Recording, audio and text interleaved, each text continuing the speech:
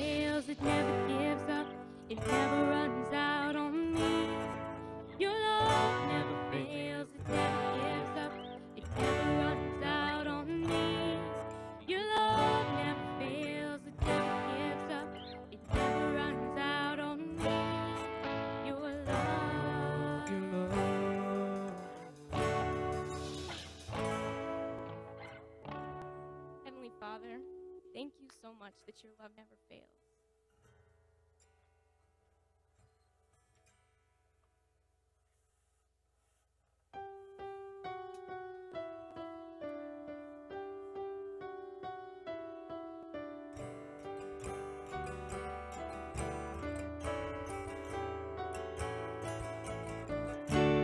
Hope is built on nothing less. In Jesus' blood and righteousness, I dare not trust the sweetest name, but only trust Jesus' name.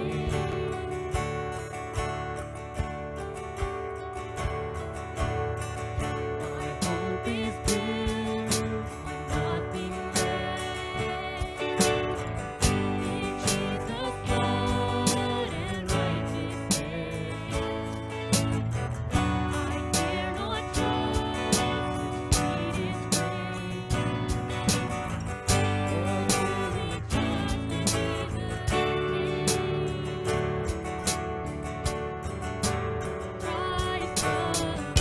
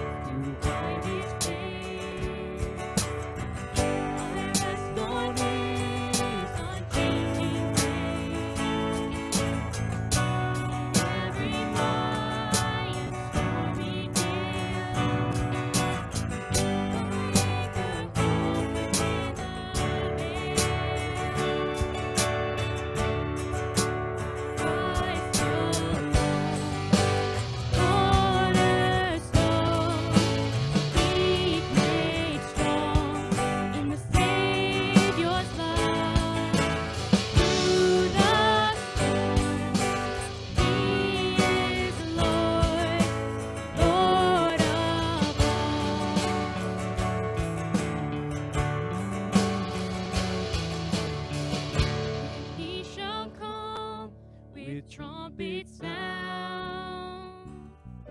Oh, may I then in him be found, just in his righteousness alone. Oh, blessed I stand before the throne. Christ alone, cornerstone, deep made strong, in the Savior's love.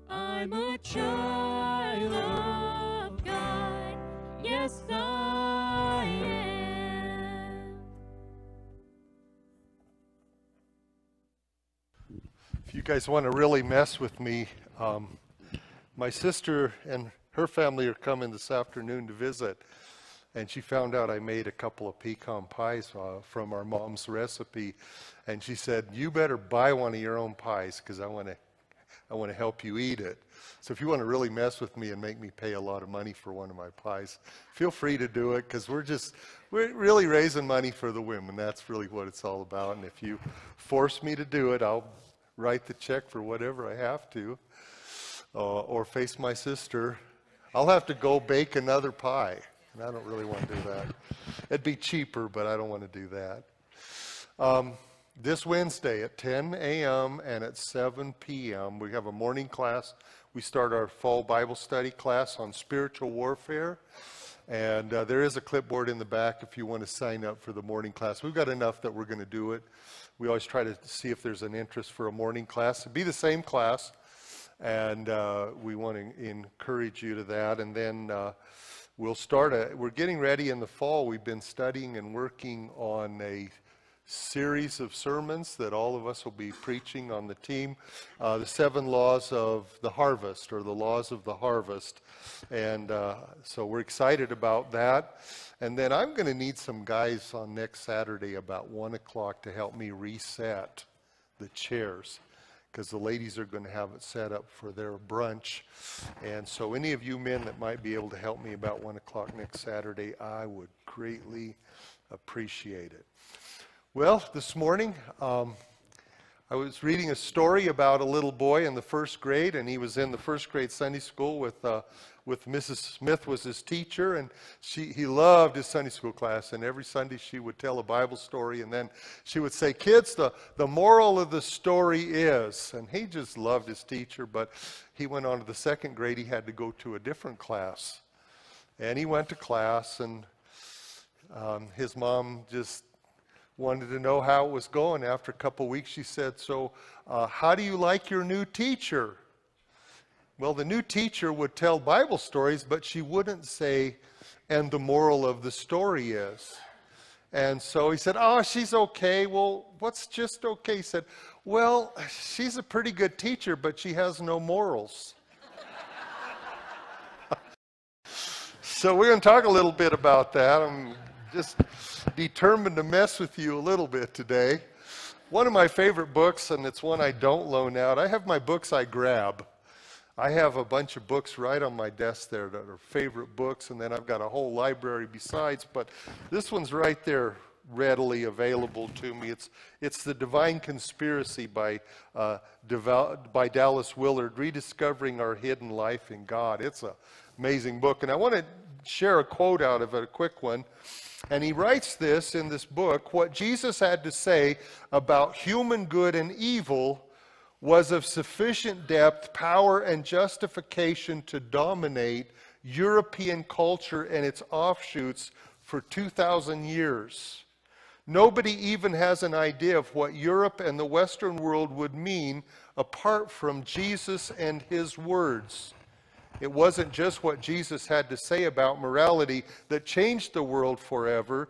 It was what Jesus had to do that changed everything, and that continues to change everyone who will believe on him." It's an interesting thing that he says, and we can dredge up all kinds of examples of how awful the church really was in the Dark Ages and different times in history, but you can't deny the influence of the teachings of Jesus and the church, whether it was good or bad, or as Pastor Dan said last week, ugly, and sometimes it was still the influence that shaped Western civilization. If we want to talk about how bad the church has been down through history, I want you just to look at how people live in nations that are not Christian nations.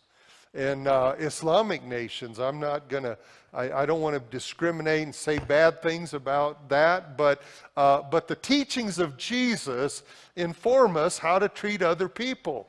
Whether we do it or not is one thing, or another thing. But if everyone lived by the teachings of Jesus, we wouldn't need a lot of laws. We could have 10. Or we could go with what Jesus said and have 2. Love the Lord your God with all your heart, soul, mind, and strength, and love your neighbor as yourself. And we wouldn't even need laws. You'd go to the stoplight, and there wouldn't be a stoplight. And everybody would just sit there looking at it, everybody going, you go. No, you go. Well, maybe it's a good thing we have stoplights that change. But everybody would be saying, no, you go first. Nobody would get in line at the church potluck. No, you go first. No, I insist. You eat first, brother. No, I'm sorry, but I can't go until you go. I won't eat until after you've eaten. See, Jesus really, really has instructed Western civilization, his teachings, his word. And because of these things, when you think about when a country is in a disaster and a crisis, even though nations may not be quote-unquote Christian nations, officially, it's those nations that have been instructed by the teachings of Jesus. Those are the nations that go and send all of the aid and the volunteers and the people to make a difference. This nation was formed by men who were informed by the teachings of Jesus and the authority of the Bible, God's Word. I know that I started to say you can't change history, but isn't it fascinating how history is being changed? Because history is being taught in a different way. Oh, the founding fathers weren't Christians. Oh, they were deists. Some of them were atheists. You know what? You read their writings, and you read the buildings on Washington, D.C., carved in stone is the Word of God and the teachings, the moral teachings of Jesus Christ. I'm going to read a couple scriptures, and then we'll come back to them in a little bit. But Matthew 7:13, the title of my sermon, Not Choosing is a Choice. Not choosing is a choice. Matthew 7:13 and 14, enter through the narrow gate, for wide is the gate, and broad is the road that leads to destruction, and many enter through it. But small is the gate, and narrow the road that leads to life, and only a few find it. I want you to notice in that scripture are two little words, many and few. Matthew 24. Once again, the words of Jesus, verses 12 through 14. Again, Jesus said, because of the increase of wickedness, the love of most will grow cold, but the one who stands firm to the end will be saved. And this gospel of the kingdom will be preached in the whole world as a testimony to all nations, and then the end will come. Once again, there's a word most, and right after that, the word the one who stands firm. Like I said, we'll come back to those scriptures in just a little bit. We're entering into another one of those extremely nasty periods of time in our country known as an election year. I kind of hate it. It just seems to get worse and worse. And so I want to diverge here just a little, but I promise you I'm going where I'm going. And they'll help me. I'm going to get where I'm going, but I want to ask a series of questions. And this first point is that we want to understand our citizenship. Understand your citizenship. Right now there's a focus on immigration reform, and there's the idea of the crisis at the border, and should we build a wall and not build a wall, and it just goes, and it's just a huge debate. My question to you is, are you a citizen of this country? Amen. Are you a citizen of this country? I ask this question, and I want to make this statement. If you are a citizen of this country, you have been blessed. And you should thank God every single day, because there are hundreds of millions of people that will risk their lives to come here to possess what many of us don't even appreciate. Are you a citizen of this country? We need to understand our citizenship. Through no work of your own, for many of you, some of you may have become citizens, but most of us were born citizens. We haven't done anything. It's not through our merit. It's not through our life accomplishment that we've been granted citizenship. You and I have done nothing to have what we have. And the worst thing that we can ever do is to be ungrateful for that. Second question, are you a Christian? Well, some of the same things apply. If the answer is yes, then you should daily thank God because you possess something eternal and priceless. Wow. Once again, through no effort of your own, I mean, you believed, but Jesus did the work. Amen? Jesus paid the price, and we're Christians. So now I'm going to mess with you. I love this part. Are you an American Christian, or are you a Christian American? You're like, okay, it's a trick question. Are you an American Christian or a Christian American? I want to emphasize the emphasis here. Okay? Okay, I'm messing. Let me get back to you. All of us, I think we more naturally say, this isn't just a bad on all of us, but I think it's more true. If people would ask us this question, we'd say, well, I'm an American Christian. But I think it's important that maybe we say, I'm a Christian American. Some of you got it. Either answer is a wonderful thing because we declare and we possess what I talked about in being a citizen and a Christian. We are so doubly blessed with that. But I'm not talking primarily about your nationality or your religion here. Are you an American Christian? Are you a Christian America? Let me rephrase the question. In your worldview, how you see things, what are the guiding principles? Is your value system determined by the realities of your everyday surroundings? Or do you consciously seek to please God in all things? I want to tell you something, that our independence as Americans is one of the things that's really great about this nation, and it's one of the things that makes it us really hard to be good Christians. We grew up with so many rights that many people don't have, and it's a filter through which we see everything, and we want everything to be fair, especially where we're concerned. You know?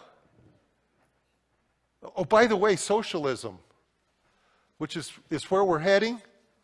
Socialism is exactly the most compassionate form of government there ever was, unless you have a job and pay taxes. And then it's really bad. And everybody here pretty much does that.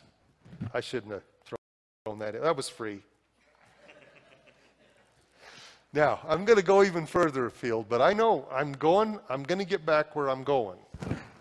Is the United States of America democracy or a republic? I read, well, not everybody agrees with you. I read about 14 articles this week until my brain turned to oatmeal.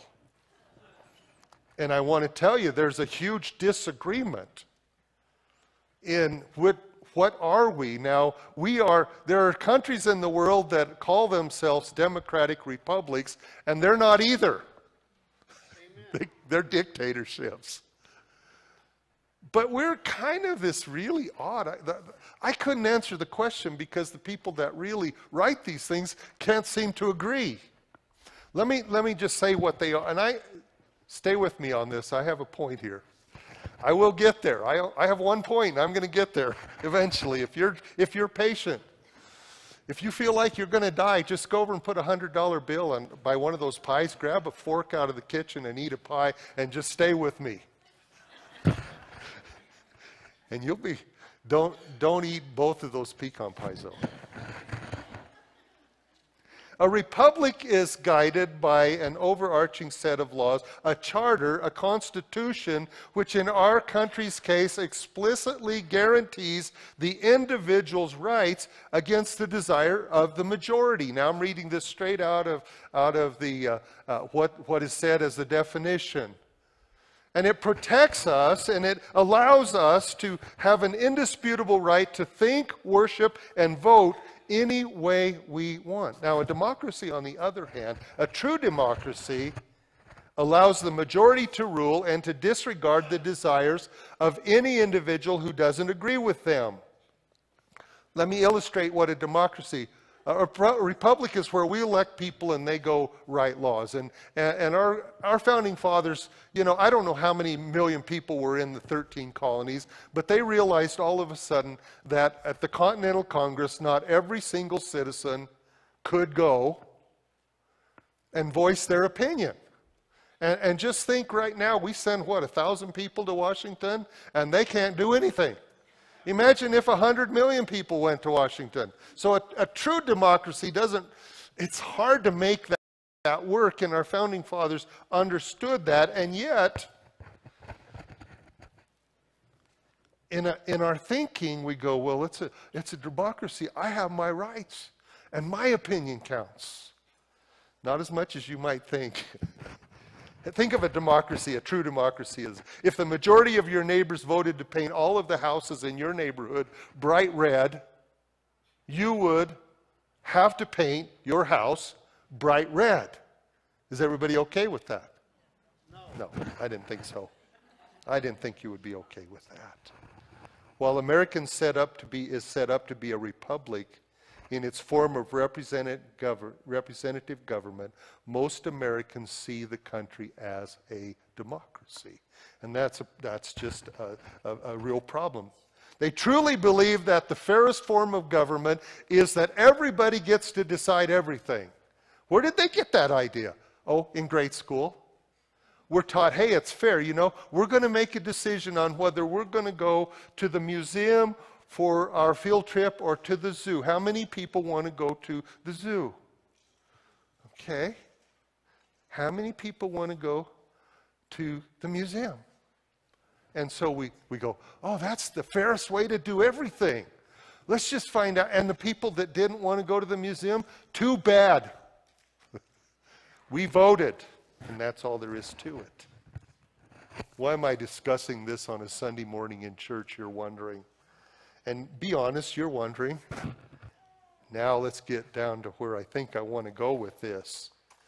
Because evangelical Christianity in our country is becoming a smaller and smaller segment in our society. Christians are having less and less say about the direction and the morals of our nation. If you don't think so, move to Colorado. Oh, you already live in Colorado. You don't like some of the things that are happening? Well, guess what? There's not a lot you can vote the next time you vote. But there's this sense of, oh my goodness, how can we recapture all of this? Well, it has to do, it's not a political battle, it's a moral battle. It's a cultural battle. It is a battle for the very existence of the soul of this nation. And how did this happen? Well, it's the church's fault. I want to read some things. I just picked a few of these things out of a Barna report. 1997, 22 years ago. It's worse now. This is what, they polled self-identified Christians and non-Christians. When it comes to morals or what is right and wrong, there are no absolute standards that apply to everybody in all situations. Non-Christians, 81% agreed with that statement. 70% of the Christians agreed that there's no moral standard that applies to everyone. Ooh. People are basically good.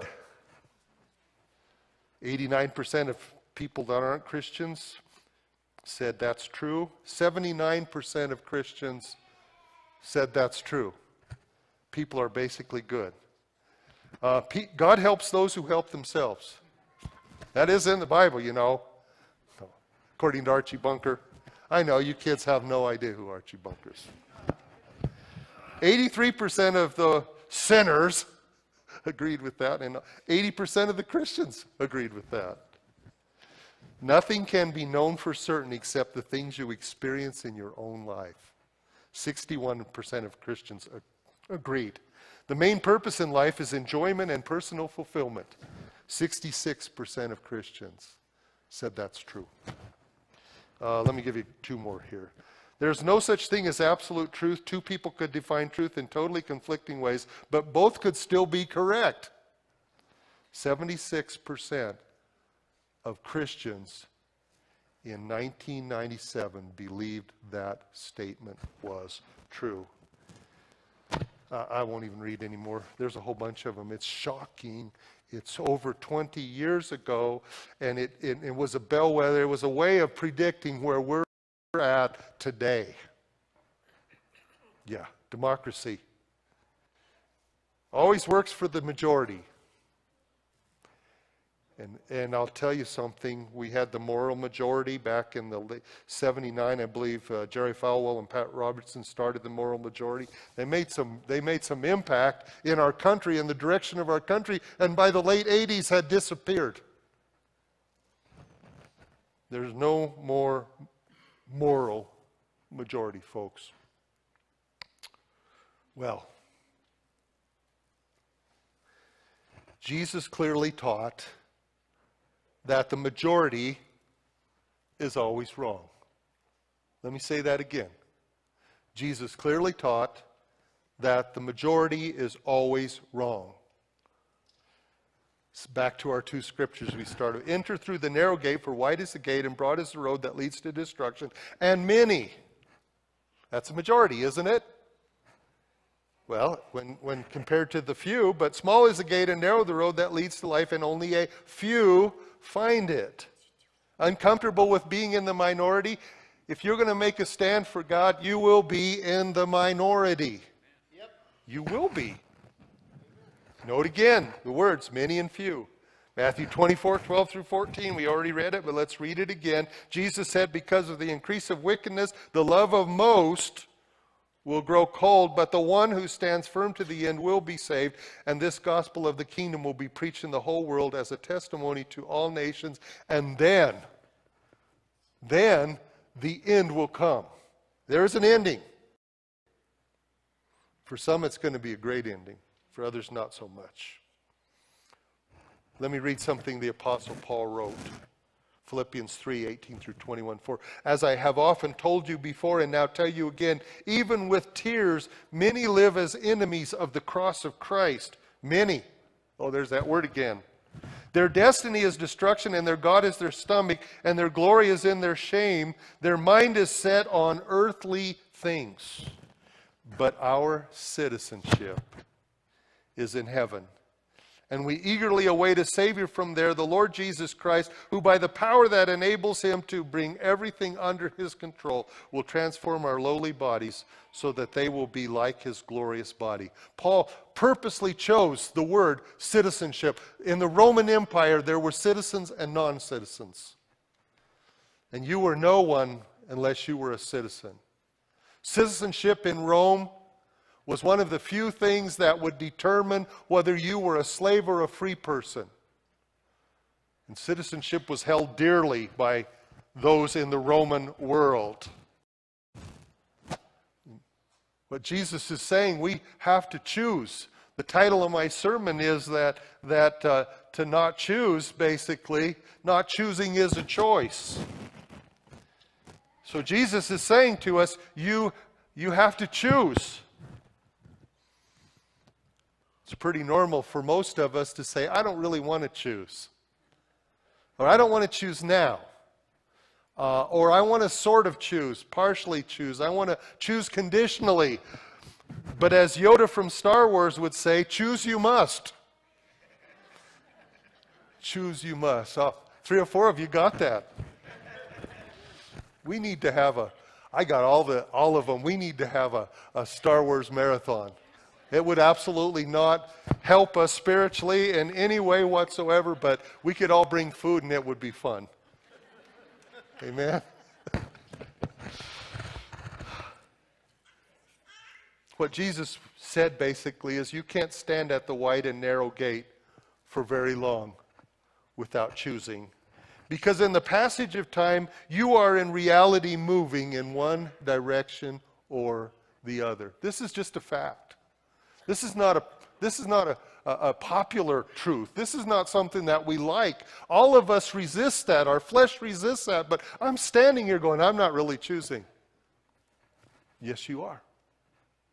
Yes, you are, because your life is moving. Your life is moving towards eternity. You're moving one direction or the other. You're on the wide road. You're on the narrow road. Oh, no, I'm not. I'm out in the field between them. No, you're not. Jesus does not give us that option. You say, I'm not ready for the narrow gate, then you have chosen the wide gate. The words of Jeremiah 6:16. This is what the Lord says, stand at the crossroads and look. Ask for the ancient paths. Ask where the good way is and walk in it, and you will find rest for your souls. But you said, we will not walk in it. And I suspect that that's what's happened with Barna's study on why Christians believe there's no such thing as an absolute moral right, and that you and I could have completely, you could say black and I could say white, and we're both right. Such moral confusion. So know your citizenship, point number one. Point number two, oh, and that was a long one. The next two are short, just to give you hope. Be part of the minority. That's a choice. We're running around wanting our rights. We're running around wanting to be part of the majority. We're running around wanting to be like everyone else. There was a story of an elderly man who was out on I-70 coming home. His wife knew that he's coming home from the market, and she saw a news report that somebody was driving the wrong way on I-70. And so she calls him. And I know he had a hands-free phone because you would never answer the phone in traffic. And she said, Herman, are you coming home? Are you on the interstate? Yes, I am. She goes, I just saw a report that there's a vehicle going the wrong way. He said, oh, honey, the problem is much worse than they told you. There are hundreds of people going the wrong way. Hey, you guys are pretty sharp for being into this like 15 minutes or so. You're doing good. I think you're still with me. Choosing the narrow road, honestly, can be uncomfortable. It can feel like we're going against society, that we're going against culture, that it can feel like, man, I'm out of step with everyone else. But did Jesus say the majority is always right? No. Jesus basically said the majority is always wrong. We need to be part of the minority. We choose to be part of the minority. When you truly live your life as a citizen of heaven, it may feel wrong in the natural. You may have to make decisions that do not make sense up here to your friends and family.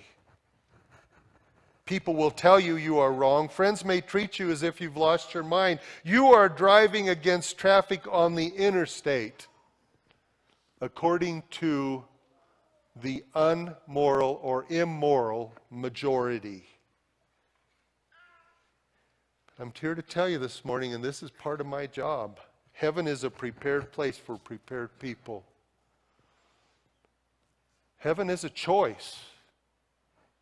I figured one time over 900 funerals, and that was a couple years ago. I'm much older than I look.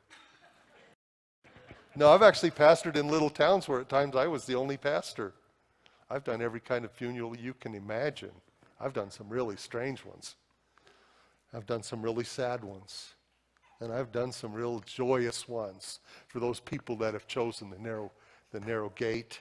And I want to tell you, much of funerals are predetermined by the choice of which road you take and which road you lead your children and your grandchildren down. But heaven is a prepared place for a prepared people, and there is a citizenship there that you are born with when you're born again.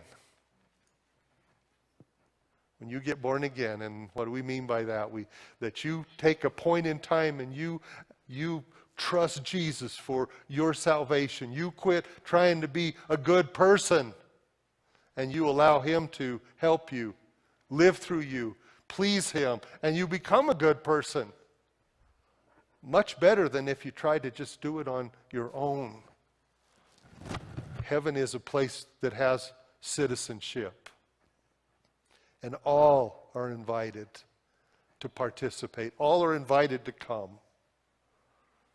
And then the last point, God in one person makes a majority. Never forget this. God's word is always true. Always. God's word is always true.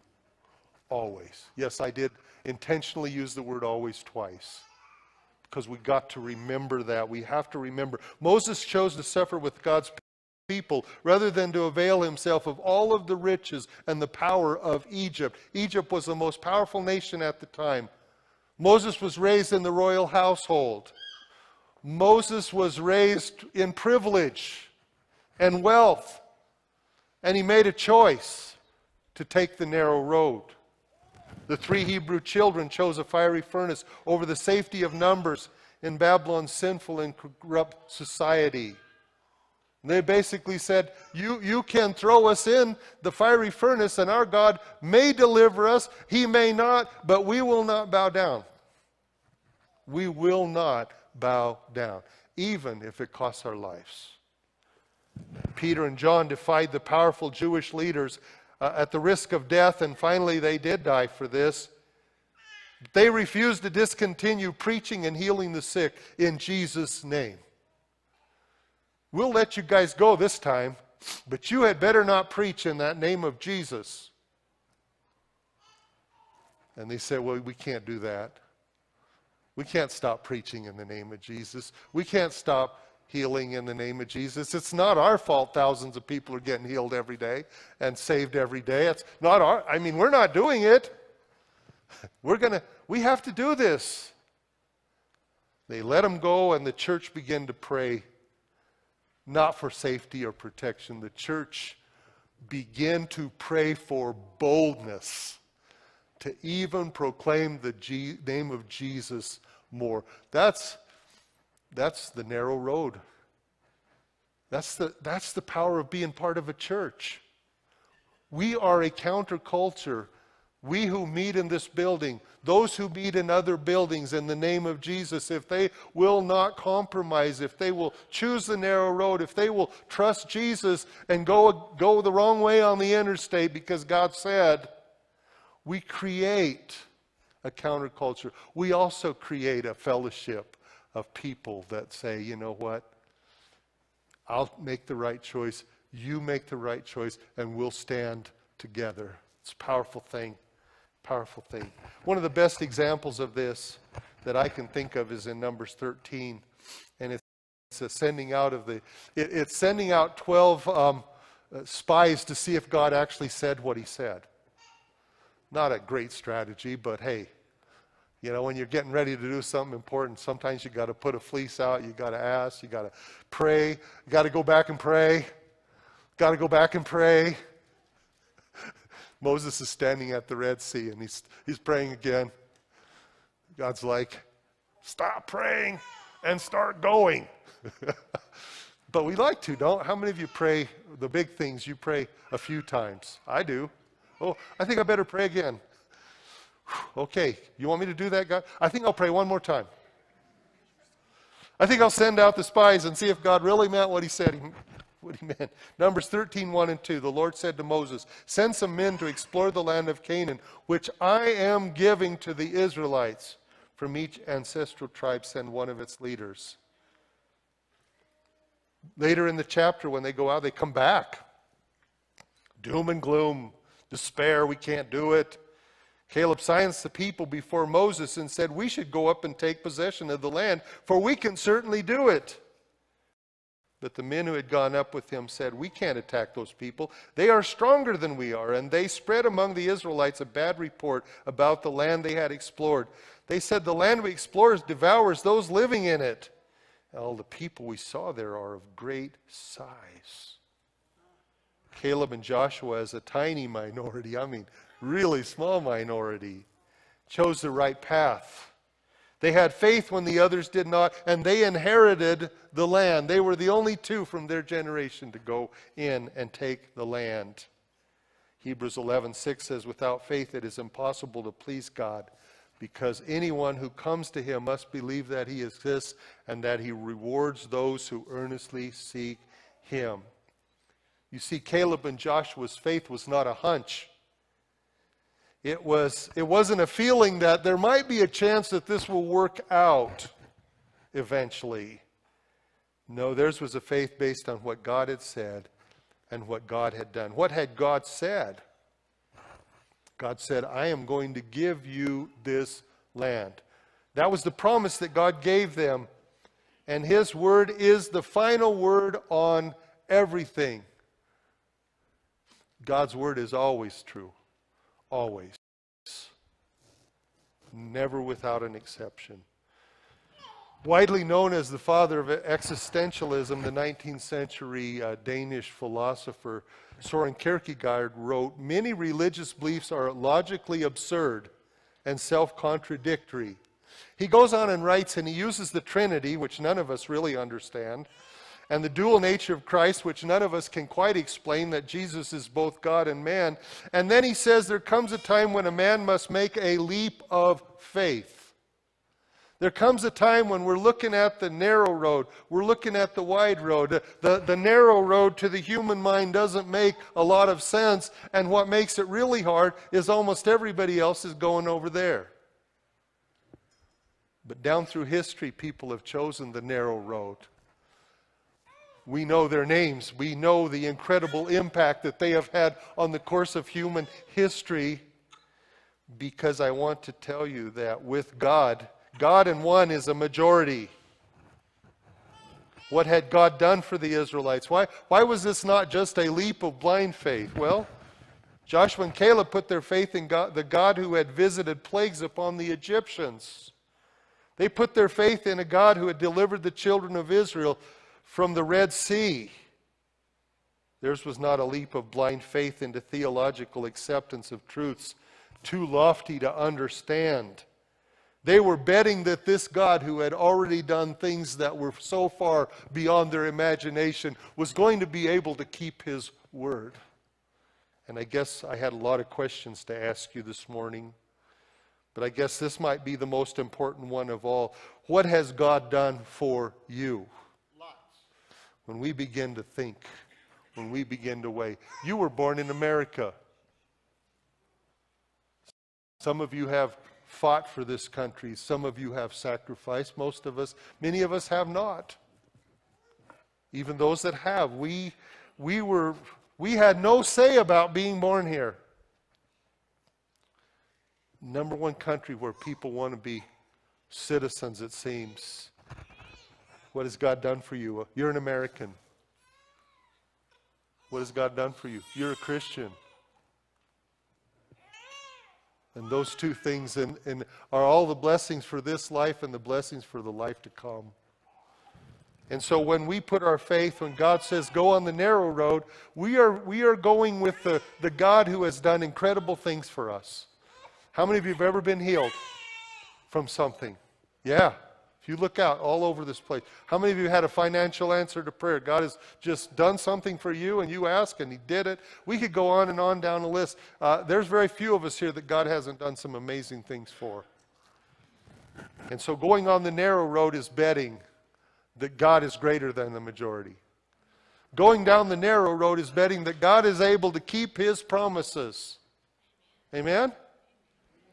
And so I leave you with the benediction that Paul wrote to the Ephesians. I love this. Ephesians 3:20. Now to Him who is able to do immeasurably more than all we ask or imagine, according to His power that is at work within us. Let's read it together. Now to Him who is able to do immeasurably more than all we ask or imagine, according to His power that is at work within us. Let's stand this morning. Lord, give us the courage. Lord, based on what You've done, based on what You've given to us, even though the world sees it as an illogical choice, we who are people of faith need to reaffirm that no matter what happens, we're going to choose the narrow path. And Lord Jesus, You said that we would be in the minority. This nation for many, many years enjoyed having a moral majority, or a majority of people that went to church, people that believed that your word was the ultimate and truth and the guide for every decision in life. But we've strayed from that. And oh God, I pray for a moral minority. I pray for a powerful minority in all of our churches to begin to rise up and begin to take a stand, begin to go down that narrow path that says, though none go with me, still I'll follow. I've decided to follow Jesus. Lord, the most beautiful part of that narrow road is that you are walking that narrow road with us. And the tragedy of the wide road is of course the ending. Where it leads, you said it leads to destruction, but the other side of that is that you never really walk with us as long as we're on the wide road. And so, Lord, we choose to walk with you. We choose to fellowship with you. We choose, even though we don't see the ending of either of these roads, we choose to believe when you tell us that there's destruction at the end of the wide path and that there's life eternal and citizenship in heaven at the end of the narrow path. Lord, I pray for my brothers and sisters. I ask, oh God, that you would give us the intestinal fortitude, the strength to make the right choice. And it's the choices every day that we make that put us on the wide road or the narrow road. Lord, I pray that we would determine that we are Christian Americans, that our citizenship, even though we are citizens here, ultimately our citizenship is in heaven. And all of those things are laid up for us and waiting for us. And Lord, once again, we pause and we give you thanks for giving us so much and doing so much for us. And oh God, we ask all of these things in Jesus' name. Amen.